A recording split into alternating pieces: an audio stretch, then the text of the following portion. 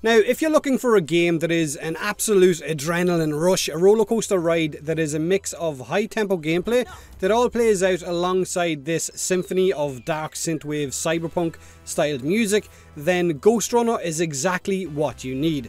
The fluidity between movement and combat in Ghostrunner is just, it's eye candy. That's the only way I can describe it. You are this robotic ninja suffering from a memory loss who is being led along the way to help out with a revolution with awesome synthwave styled music. Honestly, the soundtrack is amazing. Now, imagine Excalibur in Warframe from a first person perspective, since a lot of you are from a Warframe background. Frantic, fast-paced, punishing gameplay, because it is a hard game.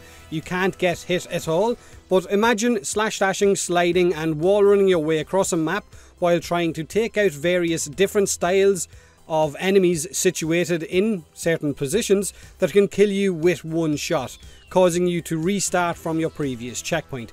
Running an assault course to solve puzzles while avoiding getting hit and finding the perfect path to cut your way through that actual level. Kind of speedrunning eventually. That's what Ghostrunner is, and it's easily one of my favourite games of 2020. It's also one that will scratch that cyberpunk itch that you might be looking for, possibly, probably craving, right? Ghostrunner plays heavily on reflexes, right? Like I said, it is a challenging game.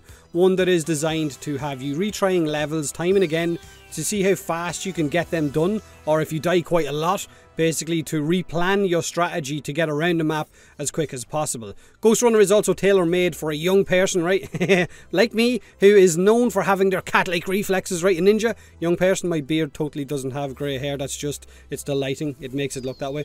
The game has many different movement mechanics in it that are really enjoyable to mix between as you move your way across each level, from grinding rails to catching a ride on a flying drone to grappling hooks, all while slowing down time, blinking out of harm's way, while maybe also having to throw stars at wall switches while you're wall running to activate the doors that you're trying to reach. And they all mix this in with their boss fights at times as well, or I guess they're kind of boss events. It's not just simply a case of attacking a boss.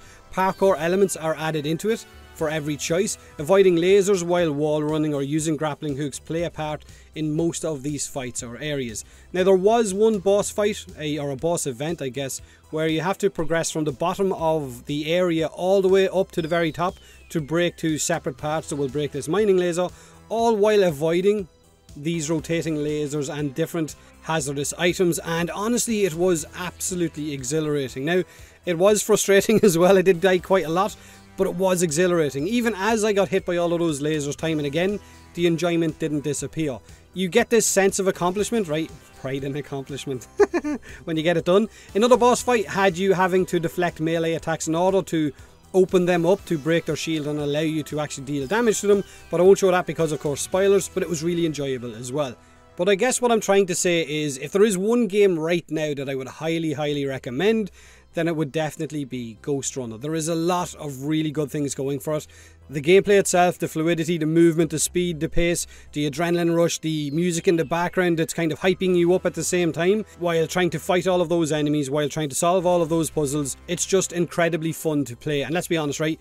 Fun is the name of the game. That's why you play games in the first place. For me, Ghostrunner just ticks all the boxes. Chances are though, you already know that and you've already played it and you said, yeah, Potato, you're late with this one.